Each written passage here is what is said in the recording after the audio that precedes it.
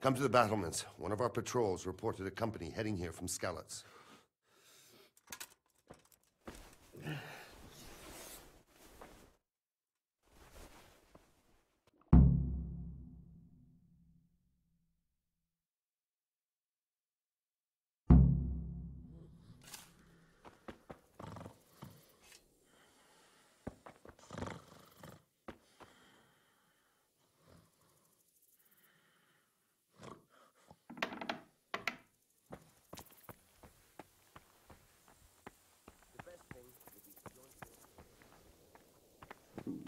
I have to eat something.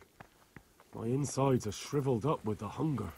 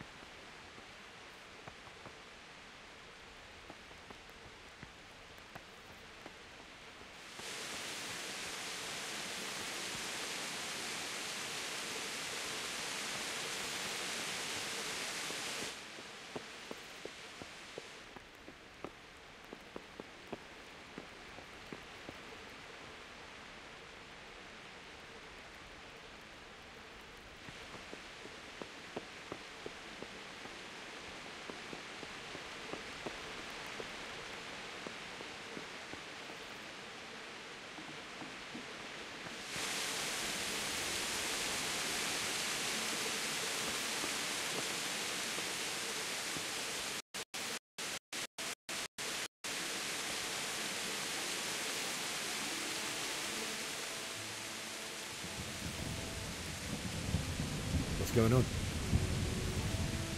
I don't know. It doesn't make sense. Why would Sigismund advance on Talmberg in the night? Especially since he's lost the element of surprise after the raid on Skalitz. Maybe it's not him. Then who is it? The scouts Jivish sent to Skalitz to spy on Sigismund said he'd set up camp and was getting ready to storm the castle. And so Radzig is an experienced soldier. He'd surely hold the castle for quite some time. It doesn't make sense. What else did the spies see? Not much of anything. Before they could get close enough, this huge storm started. And you were right. Sigismund has a hell of a lot of soldiers, including all manner of mercenaries. An army like that costs a fortune. Well, anyway, we'll find out when they get here, won't we? Aye, we will.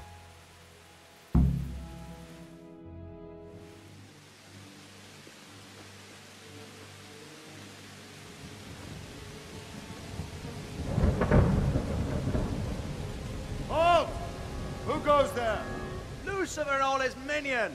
Who else, Robert? Sir Radzig. What a relief. Is his lordship there with you? Yes, sir. He is right here. What are you doing up so late, Divish? At your age, you need a good night's sleep. Well, Radzig, you didn't exactly pick the best time for an outing either. In a big hurry? It was a bit of a scramble, all right. Believe it or not, this tempest is a godsend for me and my men. As my old granddad used to say, better a sore throat than a slit throat. I'd say your grandfather was a wise man. Your messenger told us what happened. Messenger? The lad you sent to warn us. He's alive? He made it to you? He's here with me. He only got away by the skin of his teeth, though. Thank God. A brave young man. But tell me, friend, how on earth did you manage to get away? Thank God for this tempest. When it began, Sigismund's Tatars crawled into their holes and left us storming the castle for more clement weather. We were able to sneak out right under their noses. The Lord be praised. We wouldn't have stood a chance against them. Would you like to spend the night in Talmberg? No, no. When Sigismund finds the castle empty tomorrow, he might come looking for us. We'd only be exposing you to danger. Without me and my men, he has no call to attack you. What will you do then? We'll march to Radzig. It's only a short way, and there we'll have a better chance of defense, and enough room for all of these people. If Sigismund should come, better bend your knee, Divish. There's no point dying in a battle that's futile. You're right there. Is that boy still with you? I'm here, sir. You have courage, lad. That I can't deny. I am sorry about what happened. Would you care to join us? I'd like to, sir, but first I have to return to Skalitz. Are you mad? What do you want there? I can't leave my mother and father. I won't leave their corpses rotting in the street. I'll join you once I've taken care of them. Don't even think of going back there, you donkey. Are you tired of living? But sir! Quiet! I'm sorry about your father, but getting killed as well won't help him. Divish, make sure that lad doesn't budge from Talmberg until things quieten down. Not to worry, friend. Anyway, he's injured and needs to recover. I'll lock him up here as if he were Havel of Baldic. I've seen you've grown a thick skin since your tribulation, sir. But thank you. We'll meet again when circumstances are more favorable. Farewell. Farewell, friend, and good fortune. Give my regards to Sir Hanush. I will. And good luck to you and your people, too. These are dark times. Move out!